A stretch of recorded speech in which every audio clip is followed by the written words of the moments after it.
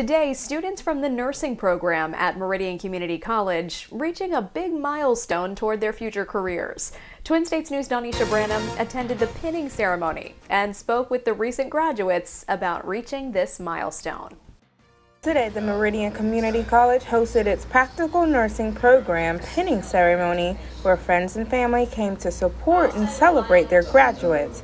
We hear from graduates about how it feels to complete this journey. It feels good. I mean, this has been one of my dreams for a long time. I finally turned it into a reality. Those were some of the words of recent graduate Kristen Daniels, who says after this, she plans to continue to further her education.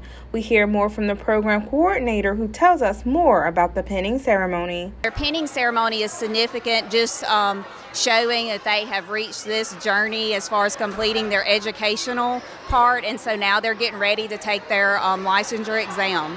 One graduate's journey was a little more challenging than her classmates due to being diagnosed with breast cancer and sharing how it feels to conquer this battle. It feels amazing. This journey has been a very challenging one, especially since I was diagnosed with breast cancer at the end of my second semester. But I was determined to complete the process, and I'm so glad I did, and with such an amazing group of students and teachers.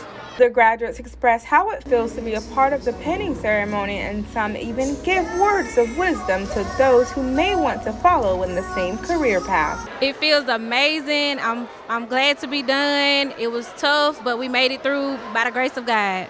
It feels great. It's been a trying time, and God did it. I can't take credit for nothing. It was all God. He literally brought me through. So it feels great. Don't give up. When the road get rough, pray. Ask God to bless the way every time. He will definitely do it. Keep the faith and keep going. No matter how tough it is, just keep going and stick with it. Never give up. Pray. Always pray. Remain faithful.